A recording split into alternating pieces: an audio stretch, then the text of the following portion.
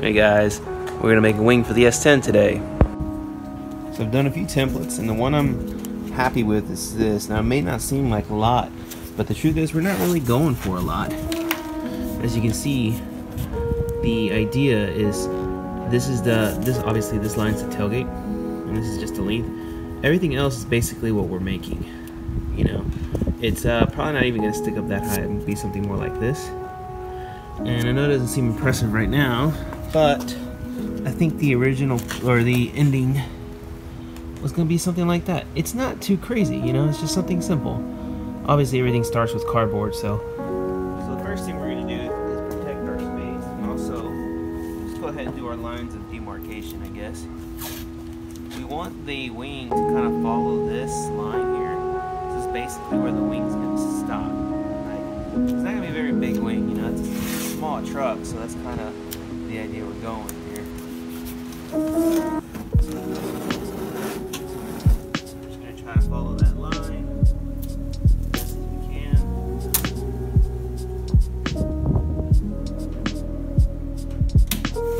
Right.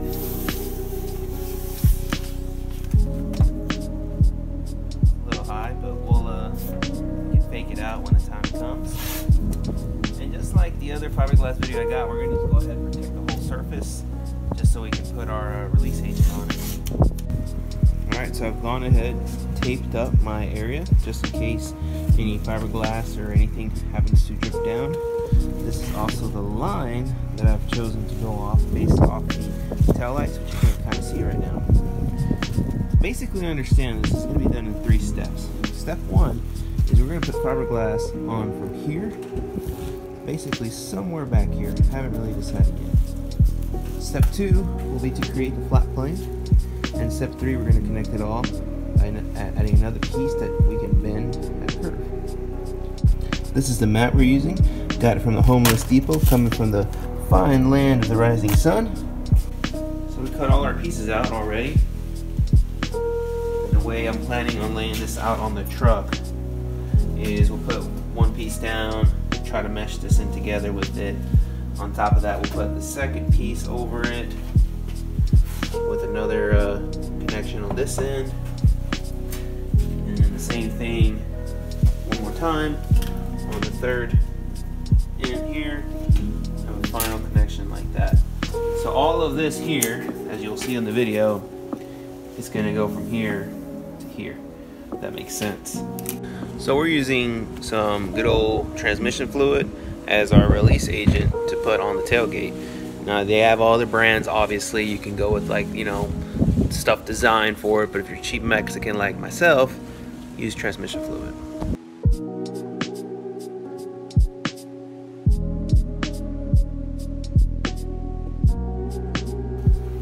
Alright, so we've gone ahead and poured our fiberglass into that mixing cup just because the container I had decided to commit suicide and not want anything out. So these are just the mixing cups you can get at Home Depot, if anyone's interested. We're going to mix 4 ounces at a time, and when we do stuff like this, you do 10 drops per ounce.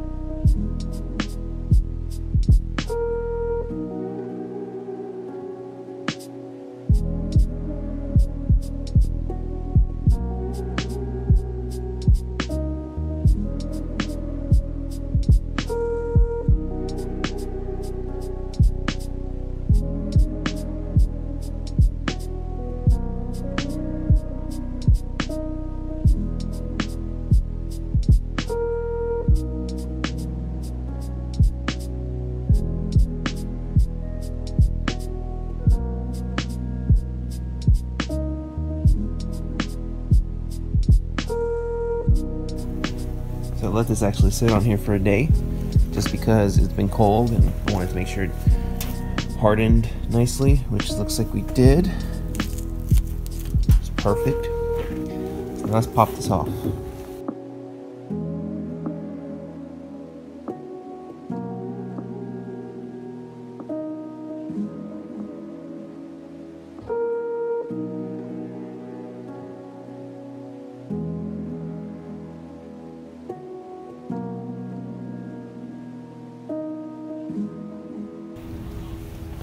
Nicely done. No damage to the paint whatsoever. And we made our layers deep enough. You can kind of see in here the white line transferred over, which is actually kind of a nice touch. And on the back side, we have our, it's not a marked line, but if you can kind of imagine, you see that line right there where the top of the handle is? That's kind of the distance we're going to cut. So we're going to go ahead and trim this first and see what it looks like.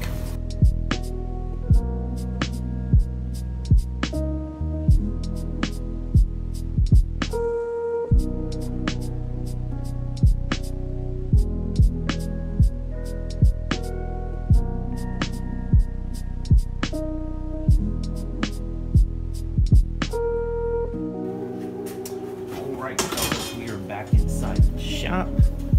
Next step is to make the wingy part of the wing, if that makes any sense. I like using wax paper, personally. It lays flat really well.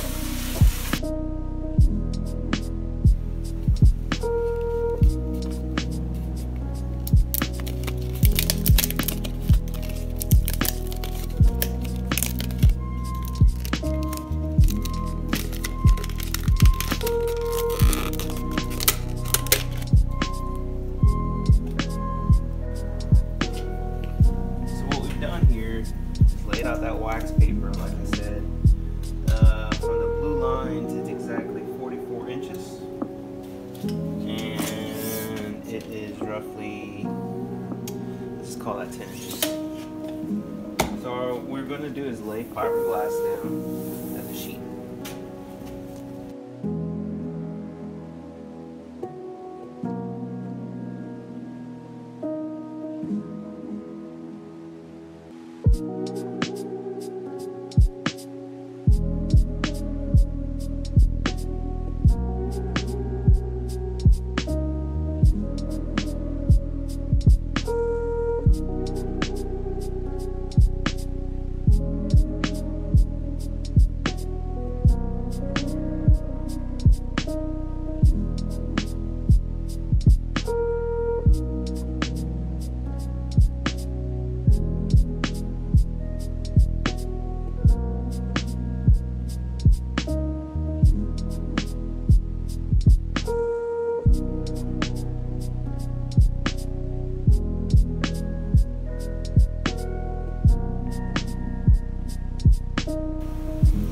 This just had some time to dry.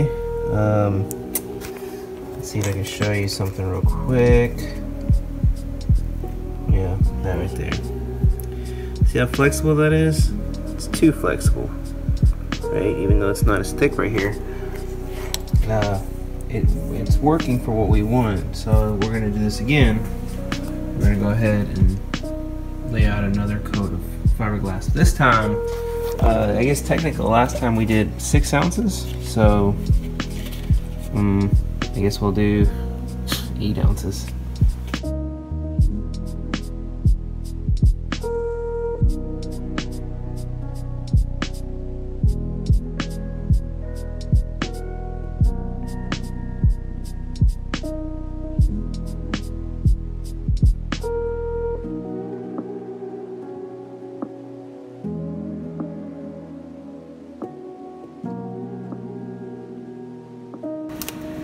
This is what we're looking at. I do suppose after looking at it now, you could, I guess if you had enough matte, you could do a thin layer of matte. That'd probably be stronger and end up using less fiberglass.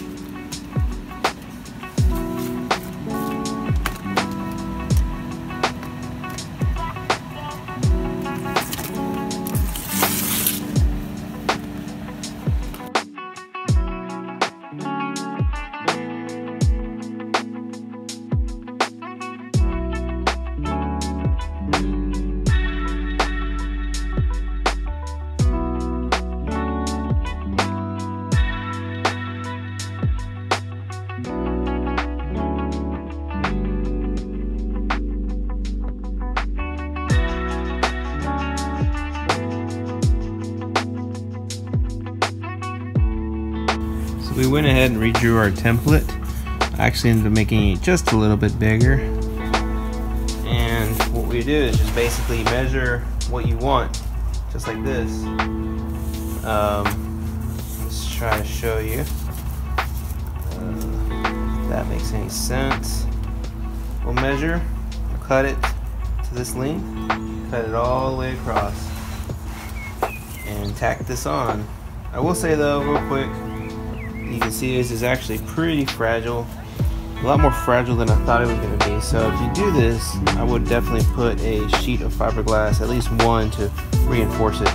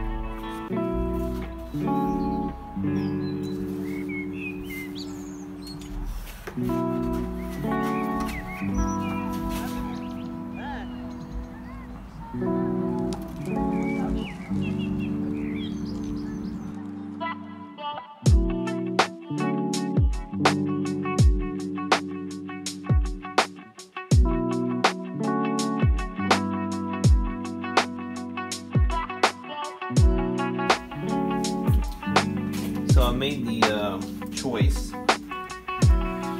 to scrap this section here, this additional section, just because I can't really work with it. I can't work with two flimsy pieces. This worked out just fine, it hardened just fine, and I'm able to work with this. So we're just going to freestyle it from here, and I can't really make the curve that I want to. Show you, I don't know if you can see what I'm talking about. That's kind of easy. I can curve it, but I'm afraid to break it too much, so like that. So we're just gonna freestyle it on here and hopefully it works out.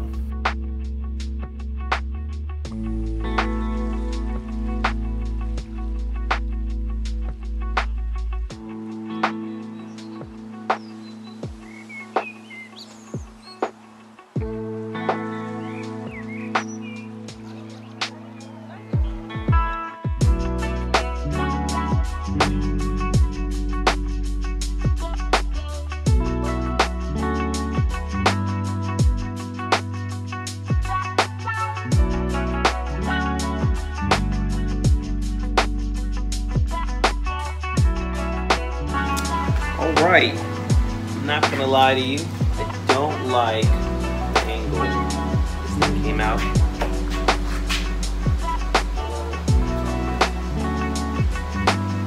So we're gonna cut this off and do a new one. There's also too much, you can't see this, but you might be able to. There's too many inconsistencies in the bend.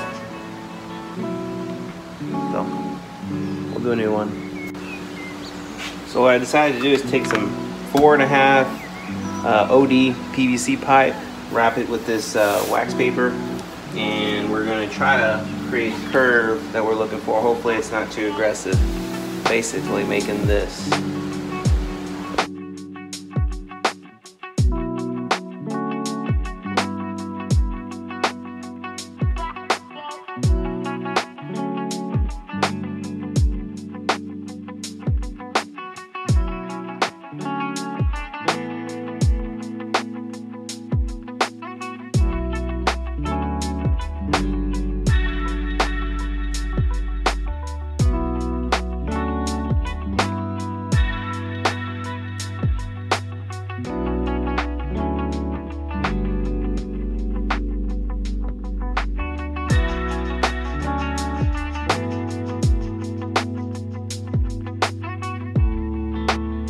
Alright, so I went ahead, peeled it off camera.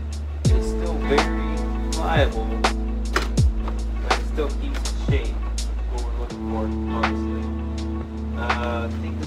definitely the way to go with this. So for right now, I'm just going to secure this piece here, something like this, to try to keep this angle as uniform as possible, so when we're ready, we can add some more fiberglass, and it won't be as difficult to body work.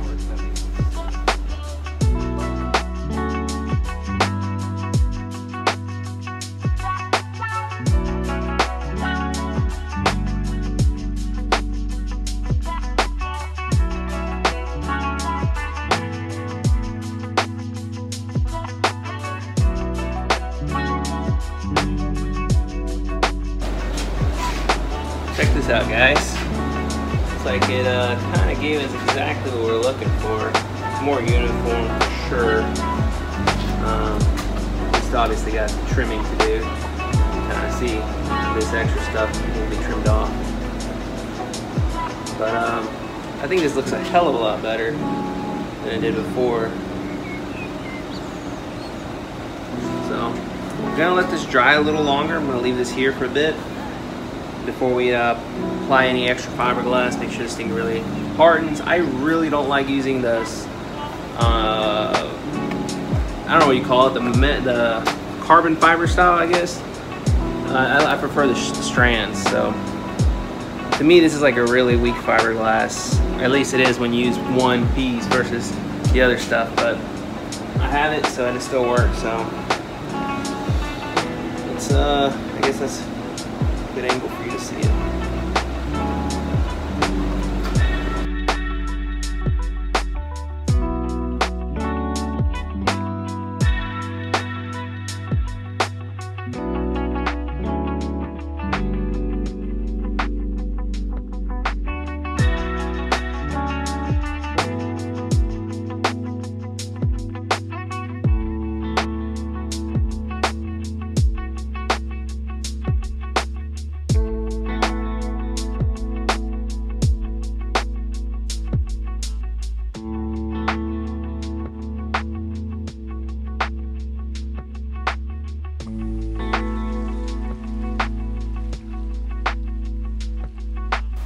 So I went ahead and traced out the end caps for this wing and transferred them onto this piece we made out of fiberglass there at the last end of the time lapse. We'll cut these out, test fit them.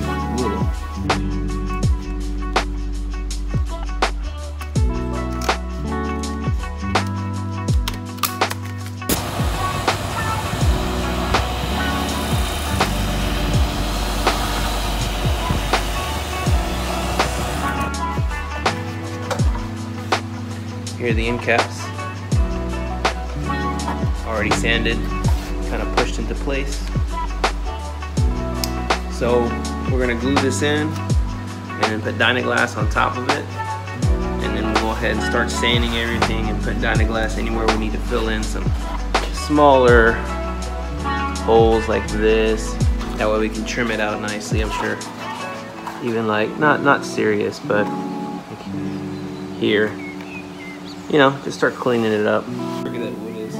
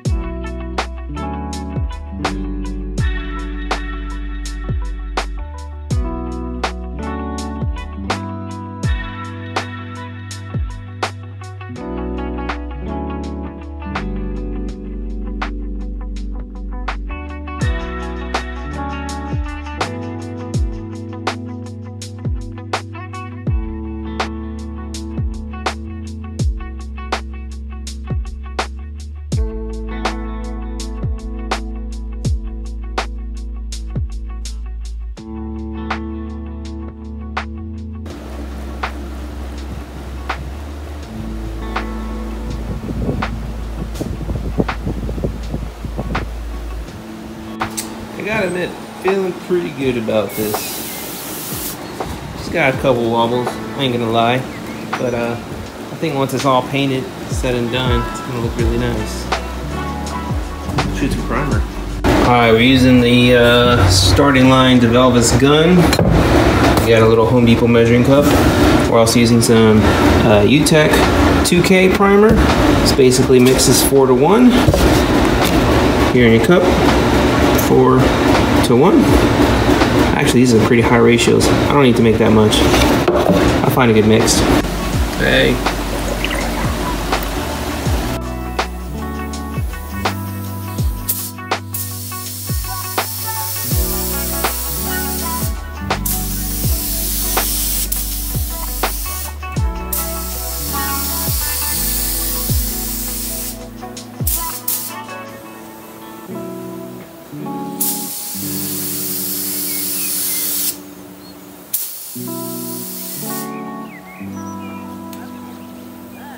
This is it, primered. Not too bad looking. Can't really tell. Let's see if I can. There we go. Fiberglass is porous. And there's like a few spots. You can kind of see the body work. So we're gonna wet sand this and hit it again.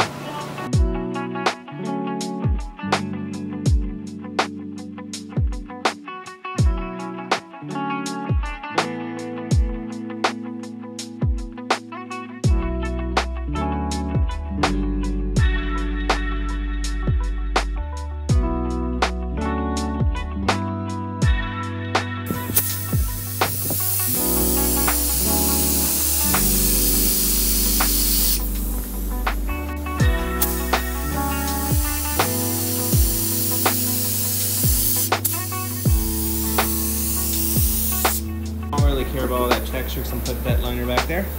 But I bought the sealer. Hopefully I don't pay for that towards the end. But I got everything set up. This part's been cleaned.